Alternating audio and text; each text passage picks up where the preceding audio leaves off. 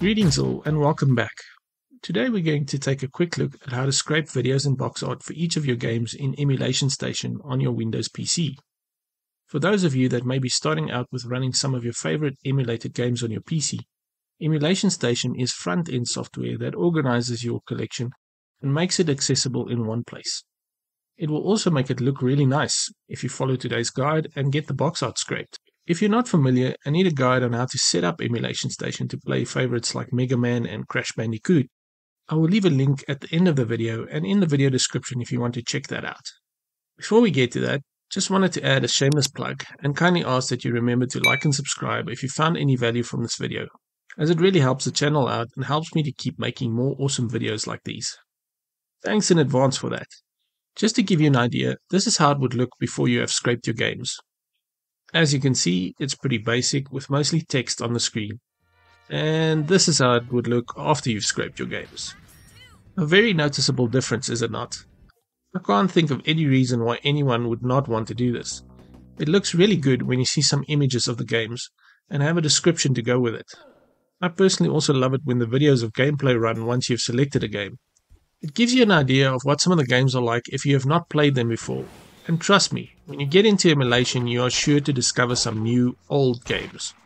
Just watch the volume, as these will play over and over and it can become irritating if you leave it on the same game without being there to change it. So on to the how-to. The first thing you will need to do is register for a free account with Screenscraper on their website, screenscraper.fr.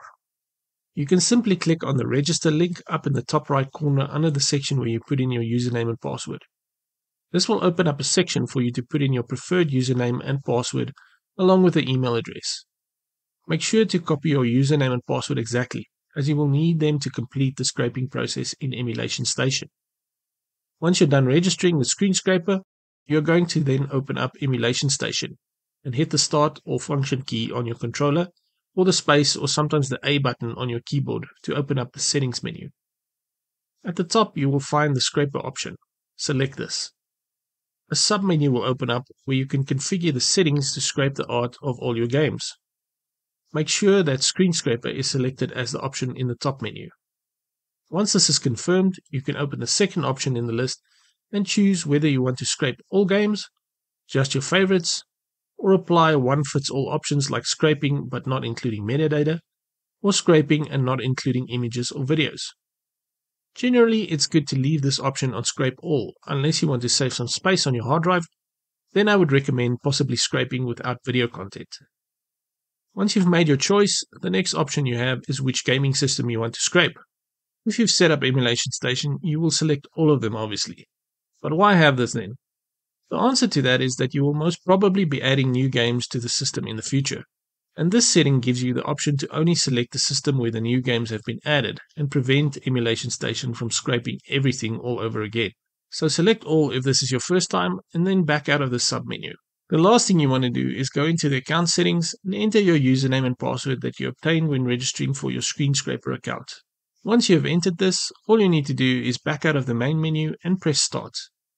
You have 3 other sections that controls the scraping settings in detail. But it is a bit beyond the scope of this video, and the default settings on these sections will work just fine if this is your first time doing this. Once you hit that Start button, your game data will be scraped one game at a time.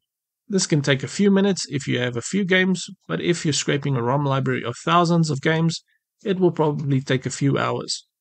So go to bed or watch a few movies while it is running. Once you're done, your games will look a whole lot better in each of the systems you have ROMs for, and you can show it off to your friends and family. Trust me, the images and videos on these will make your games look really awesome. And you will find that it takes you back to the days when you played these the first time around. A real nostalgic feeling. It almost makes me feel like I'm sitting in my parents' living room, playing my games on the old CRT TV again.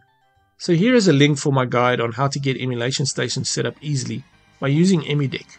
And if you want to go and watch it, you can do that now, as we are done.